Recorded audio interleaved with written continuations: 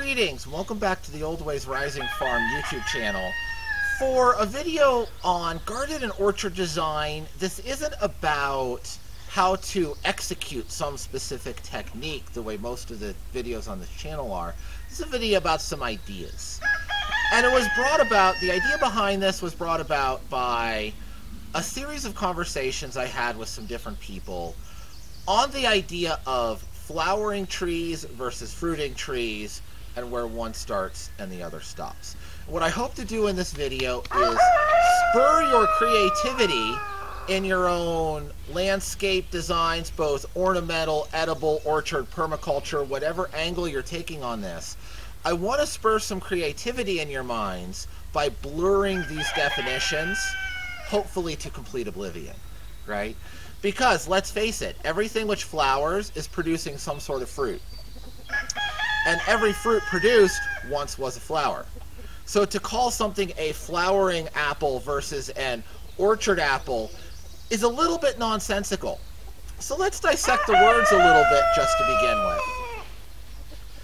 Most of the things which people call flowering were bred to be street trees. Okay?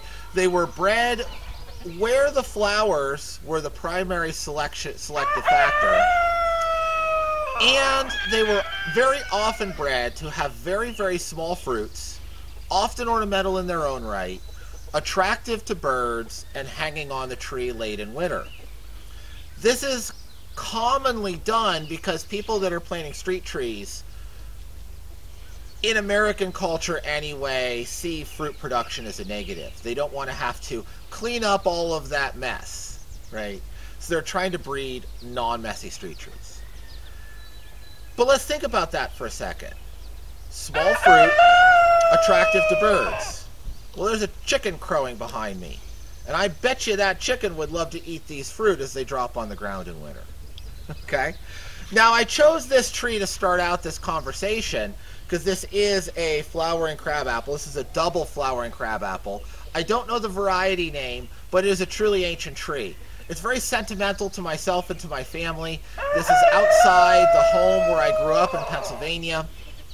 And this tree just really puts on a show. It has been overgrown, pruned back, ripped apart by ice, grown back into its place, overgrown again, pruned back again many, many times. Right? This is a really old tree and a beautiful one. And it is just such a tree. Bred for flowers, very small fruits, hang late into the winter, attractive to birds, would be great to plant near your chicken coop. Okay. We're going to come back to this here a little bit later on, but let's move and look at an orchard apple in full bloom. So here we have an edible apple, right? I honestly forget what variety this is. I planted this tree for my family over a decade ago, but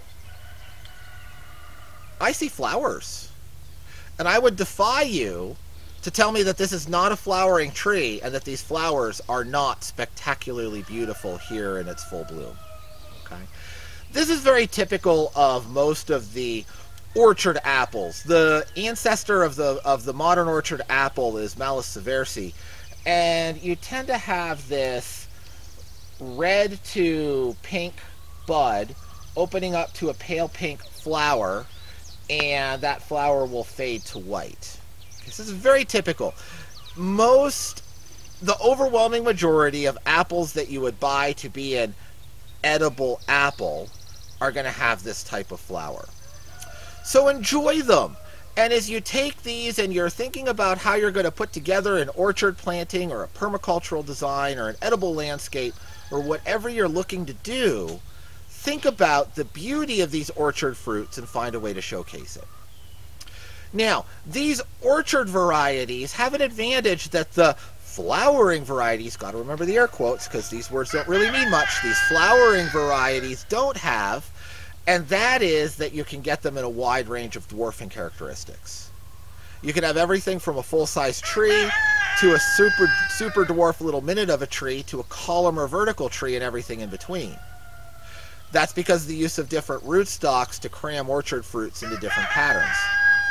So if you have a space where you want a flowering tree, seriously think about using one of these edible varieties, because I guarantee you will find a beautiful flowering specimen that you can cram into any space, any shape of space, just by choosing one that has the right dwarfing characteristics. That's an advantage you don't have with those flowering crabs, because they usually only come in one size. Take it or leave it, right?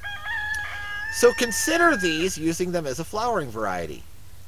Now, as we go beyond the predominantly Malus seversi, Malus domestica clade within the apples, we find a lot of other things. We find a lot of other flower colors, from absolutely pure white from bud to senescence to absolutely pure red from bud to senescence, at every point along that gradient.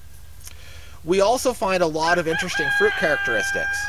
A lot of these wild species of apple are very tannic. That can be a bad thing if you just want to eat it out of hand, but that can be a very good thing if you want to make hard cider or cider vinegar, and that's your goal. You have apples that will, can impart traits for long-term storage, long persistence on the tree. That can extend your harvest season and your canning season. You have apples with pigmentation in the flesh, which can change the products you can make from them. And just for sort of an extreme, varying levels of pectin. Malus coronaria, the wild crab apple here in the Northeast, has so much pectin in the fruit. They're absolutely hard as little rock bullets, and you can smell the pectin holding the apple at arm's length, which can be great as a source of pectin for your jelly. So, again, we're thinking outside the box, we're embracing these other traits, and we're recognizing that there's more to an apple than fruit salad. So this is just one of those examples that I was talking about. This is a hybrid of the Malus domestica, Malus seversi, depending on how you want to classify the domestic apple. It's a little complicated. Crossed with another species from Kazakhstan and Uzbekistan, Malus nedzwolskiana. I am probably butchering that pronunciation. Sorry. Now, the nedzwolskiana is a really interesting crab apple. Got to put these air quotes in. It's a large fruited, very edible wild apple from the same corner of the world that brings us the domestic apple. The steppes of Western Asia, Eastern Europe, are a very arid region with a whole bunch of big old mountains pushed up.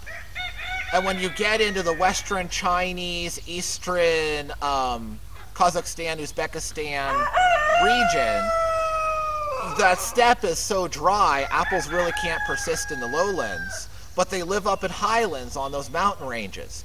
So you have a lot of little separated island-like pockets of apples where the apple has been free to evolve in multiple directions. And there are some really interesting results, the domestic apple being one of them, and nedzwolskiana being another. Now, what makes nedzwolskiana so fascinating is its hyperpigmentation.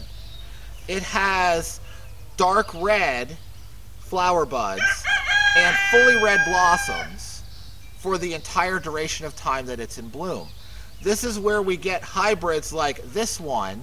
This is called the firecracker crab apple, or firecracker apple crab. Sometimes put on these edible crab apples, right? Weird word use. We're moving on. You also get things like prairie fire flowering crab apple is another cross out of the same original species. But we're picking up this dark pigmentation in the flowers. We're picking up the bronzing in the leaves from the hyperpigmentation of the leaves. These will turn to full green as the season progresses, but they're putting out a lot of pigmentation here early on. That's the tree's natural suntan lotion to protect this young growth from the sun. And the apples that this produce will have red pigmentation not just in the skin but throughout the flesh. So you can make red apple sauce and other red apple products. Okay? So once again, just look at the beauty. Even though this is a small tree, look at the beauty in these flowers.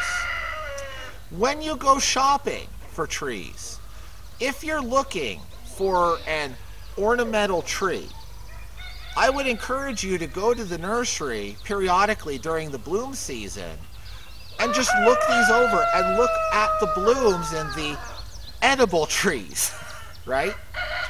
You will find some real gems like this that are every bit as ornamental as the ornamental trees sitting with the edible trees. Give yourself the permission and freedom to take advantage of those opportunities. So I told you that we would come back to that first tree that I showed at the end of the video. And this is what I am pretty sure is a tree that is among its progeny. So I mentioned that the birds love eating the fruit from that little flowering crab apple outside of our kitchen window. And the birds have deposited some of those seeds. Why do I think that this is progeny of that? We're about 100 yards away, so it's certainly within range of, bird pooing distance. And this is double flowered. That is the only double flowered tree anywhere around here. But it's a lot pinker. It's a much darker flower, right? It still fades to white a little bit before full senescence of the flowers, but it's retaining the pink of the early buds for a much longer period of time. That is a Malus nidzwalskiana characteristic. The little sapling that I showed you in the previous clip is a recent purchase, i.e. a few days ago. So that pollen was not here, but I have found feral apples that have some of that red tinged flesh characteristic just in the landscape around here. And this somehow has picked up some pollen, which was expressing some of those genes. It's a spontaneous hybrid and a wonderful progeny from that first tree. And this is my last thought. Don't just stop with what is available at the nurseries. I would encourage you to do some of your own breeding and propagation. Apples are self-infertile. They need to have pollen from another genetically distinct individual in order to produce fertile seed. So if you have two apples where you kind of like the characteristics, but they're not all the way where you want to go, plant them beside each other, save some fruit, grow out the seed. Apples are very quick to flower from seed. Usually, like 5 to 10 years. Not a real long wait time. Totally worth doing. So take those and evaluate what the offspring look like. Now I know that this was crossed with a more domesticated variety because the fruit on this tree are, size of a really big marble instead of these little teeny tiny blueberry sized things. Okay? So it is a much larger fruit. They're extraordinarily tannic, but they hang on the tree all the way through February and March. Because of that, when I come and visit this tree in winter, when we're visiting my family, this is always has the snow beaten down by deer coming and looking for the latest drop. Again, that tannin content would be great if you're going for some apple cider vinegar. It would also be great for wildlife feed, for chicken feed, for providing fruit for other forms of livestock. You could put these in a sheep pasture. Part of a broader wildlife, animal management scheme. So again, think outside the box, not just with your initial purchases, but with what they might become 5-10 years down the road when you start propagating from them. So I hope that this has given you some ideas. This isn't the end-all be-all to selecting the perfect fruiting or flowering tree for your landscape, but I hope that it makes you think a little bit.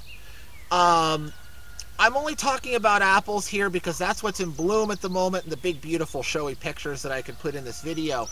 But everything that I'm saying is also true of cherries. It's true of pears. It's true of apricots. It's true of plums. It's true of peaches, although the edible peaches really don't have the showiest of flower. But most of those are finished blooming at this point, but they present the same opportunities, and they present opportunities at a different time of year. So I hope that as you're thinking through what you want to do with your own properties and landscapes and designs, that you will broaden your perspective a little bit and think about the usefulness of the flowering trees as well as the beauty of the edible orchard fruits. So, if you've enjoyed this, I would be most grateful if you gave the video a thumbs up. The YouTube algorithm loves when you do that, and I'm very grateful for that support. And I will see you next time here at Old Ways Rising Farm.